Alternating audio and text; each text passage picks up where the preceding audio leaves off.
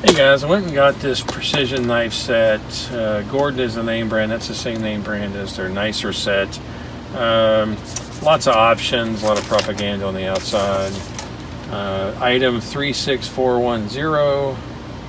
Thinking I paid about $10 to $15 for this. I honestly don't remember. But let's see what it's got.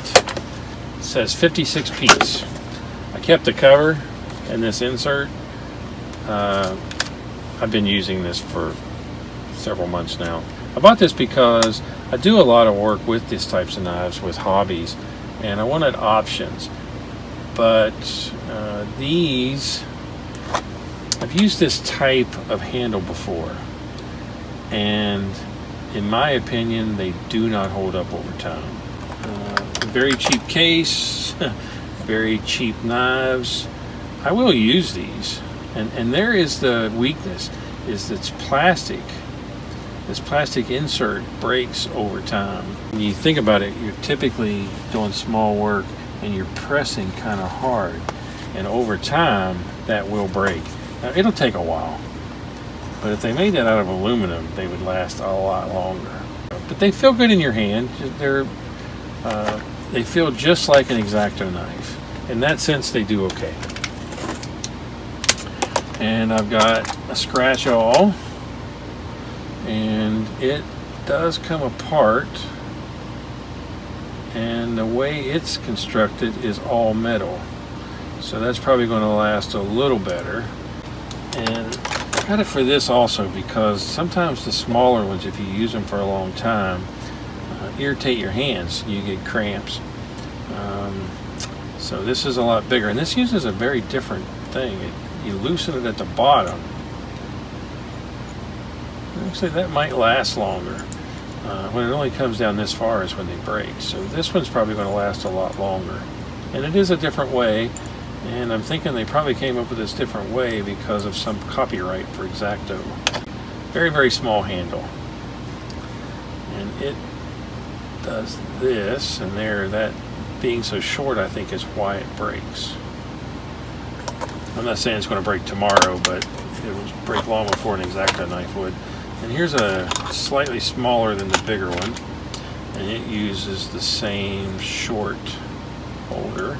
And this bigger piece, I use these occasionally, and they're kind of nice to use, and they work the same way. So I use this occasionally, and it really helps if you're cutting something repetitively or thick. This is what you want. It's less stress on your hands, easier to keep a hand on. Now, you don't see these very often with the kit. Now, I always keep one on hand. Maybe use dryer with thin oil. I'd recommend thin oil. I mostly use number 11s. You have to be careful. It's kind of easy to cut yourself. And while you're using it, you can sharpen your razor blade while you're cutting. So if you're in a longer project, rather than switch blades, you can just sharpen it real quick. And that'll make your blades last longer, but the blades are still disposable. Okay, so the case is kind of nice. Seems like it holds together okay. Ooh, that magnet doesn't work very well. Now, I like the case, I really do, and it seems like this is an efficient way of doing it, but in reality, you're taking up a whole lot of the case for this. But it's so thin, you're probably not going to do anything else with it. There's 3 number 11s. That's what I use the most. These you use only occasionally. I hate to reserve all of this space for something I don't use very much. I keep about 100 number 11s on hand at any one time.